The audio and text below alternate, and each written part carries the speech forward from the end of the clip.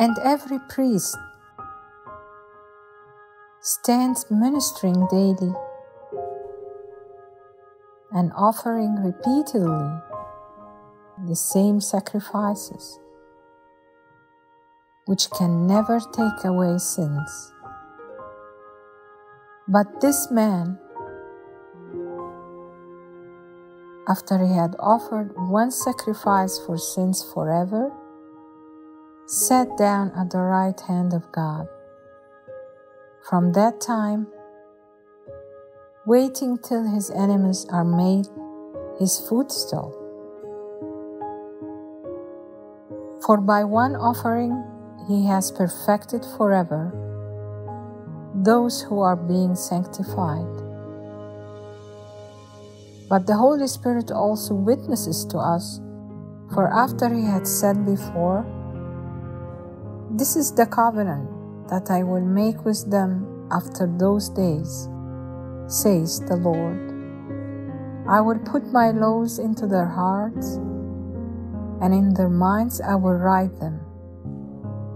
Then he added, "Their sins and their lawless deeds I will remember no more." Now where there is remission of these, there is no longer an offering for sin.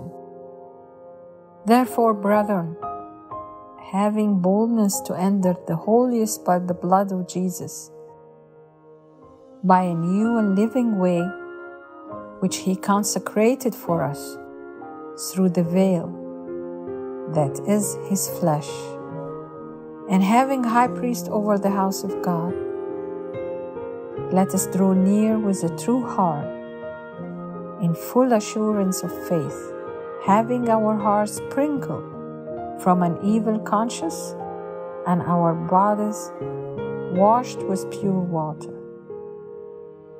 Let us hold fast the confession of our hope without wavering, for he who promised is faithful.